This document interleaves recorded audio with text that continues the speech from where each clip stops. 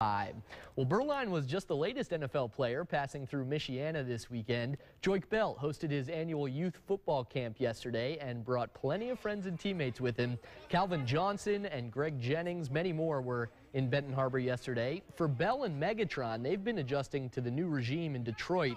Former Colts head coach Jim Caldwell is now the new man in the Motor City, replacing Jim Schwartz. You know, I had Coach Caldwell my rookie year. Yeah, and a great coach, a great fit. I felt Coach Schwartz was a good coach as well. We replaced him with another great coach. Treats us like pros. He expects a lot from us, and he gives us the opportunity to go out there and say, hey, we want to be better.